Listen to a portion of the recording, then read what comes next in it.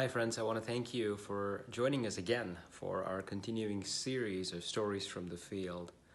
Today I'd like to introduce you to Andrew and Amy Fields, RCA missionaries to Colombia.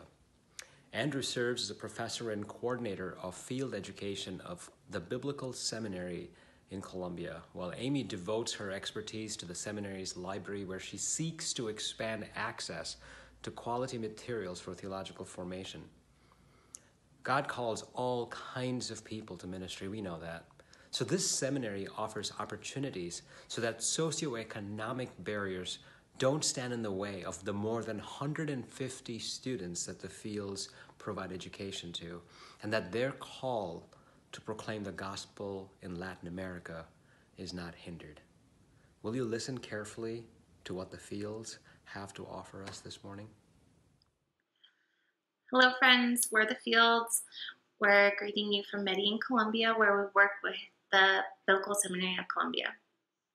We have been in lockdown here since mid-March. It's been a little bit more strict and definitely lasting a lot longer here, where we live in a high-density population in a huge city.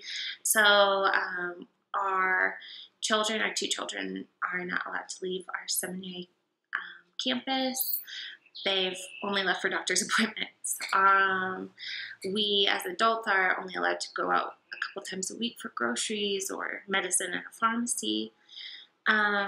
Obviously, this has had the same impact at the seminary campus that many universities are experiencing all around the world, which means that in the middle of last semester, students were sent home. They finished their semester online, and thankfully the seminary here, and as well as generous gifts from the RCA, we were able to help with internet, with food, and with transportation. So we're trying to do the best to support students as they're far away from us now and not on campus. They have also taken the decision to go into next semester, which will be starting here in a couple of weeks, online. So that, as a faculty member, will provide us with some challenges, thinking about how to do a whole semester of education for our residential students online. But we know that God will go before us, and it is a challenge, definitely.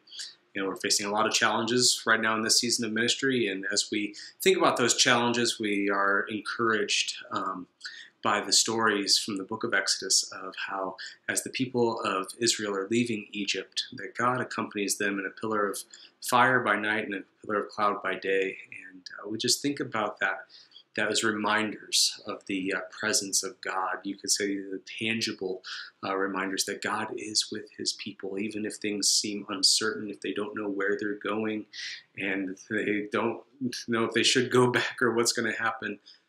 God reminds them that he's with them. And as we think about God being with us in tangible ways, we rejoice in the opportunity that we have had here to work with the seminary and with the Reformed Church in America and RCA Global Mission to provide food subsidies for about 23 students and their families. These are just some either money or food directly to students so that they could help them get through this time, as many are not working, many family members are not working. And so it was a huge help.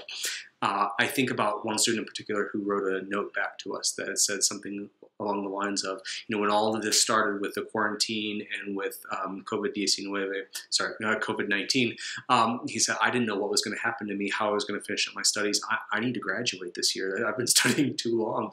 So what was going to happen? And he's from a family that he had to go back to his family. They live in the country here. His dad is a rice farmer. His family, they're all farmers. And so there was a double suffering there, because it wasn't just because of the quarantine, but you also had agricultural speculators who were saying that they're going to give them lower prices because, the stuff is bad right now and the situation's really bad. And so it was really feeling just powerless and not knowing what was going to happen and not knowing really where God was. And then he said he got a call from the seminary saying that there was some help available, some money that they were going to be able to send to help the family get some food and just kind of make ends meet. And he just as he wrote that, it helped him to remember. As he wrote to us, he said it helped him to remember that God is with them. He said, at times like this, people will ask, where is God? Well, I'll say that he's with the poor. He's with the vulnerable. But he's also with those who make it possible that bread will come to their table. And so that's where we think about God's grace in a tangible way in this season, as people in the United States and Canada who give sacrificially to make so that bread can get to the table. In this case, other goods can get to the table of our students as they try to finish up their studies so they can prepare themselves every day more and more to be salt and light in their communities. As we think about this, it gives us great encouragement. But how can we encourage you from here in Colombia? Well, I think, we don't want to presume to speak for the Colombian church, but we think what the Colombian church has to say is a testimony to God's faithfulness, that this is a church, people of God who have lived through one of the, if not the longest civil war in the 20th century, lived through periods of intense, almost unimaginable criminal violence and extortion that was touching the church in many ways. Many of these churches have lived through being displaced, kicked off their lands, out of their lands and having to move to the city.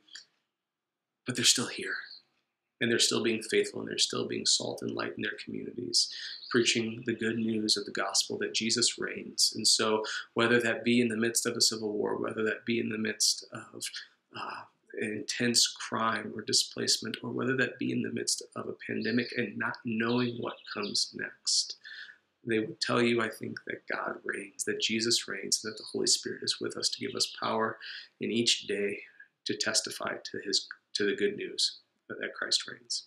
And so thank you for your prayers, and we know that we are praying also for our brothers and sisters in North America. Thank you.